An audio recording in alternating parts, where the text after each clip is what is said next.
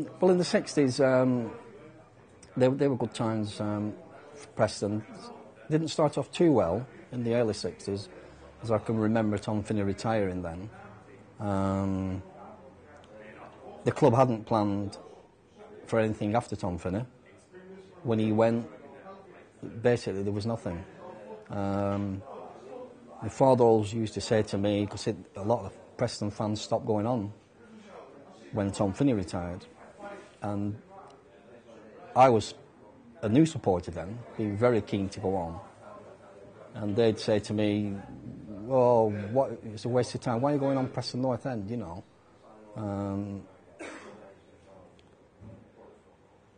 There's no Tom Finney anymore, and the club's going downhill. And I said, because I don't want the club to die. That's why I'm going on. And there may only be 3,000 or 4,000 people.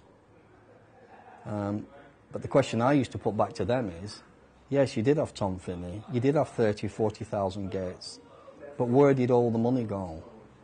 Because the players that weren't getting the money.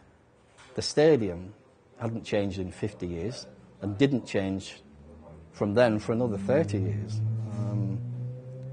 I always wonder where actually all the money went. Because Preston were getting 40,000 gates. Not only were they getting the 40,000 gates, they were going to places like Man City with 60,000 and 75,000 people there and getting half the gate. Going back to your earlier question about working people, the clubs have got so greedy now. You go to Man United, you don't get anything. They take all the money. The gates in the early days were split between the two teams, and quite rightly so. I think if you're entertaining in front of 60,000 people, I think you deserve half the gate money. But the 60s became quite a good, the middle 60s anyway, with Preston getting to the FA Cup final in '64. Tremendous for me as a young lad to go to Wembley, and they finally got the support back. Howard Kendall coming into the team, and one of my favourite players, Alex Dawson, and so they got beat by West Ham 3-2. I think, as all those finals do, I think it changed Preston's fate.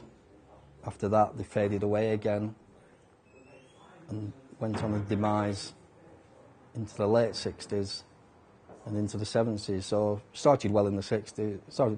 Didn't start too well in the 60s.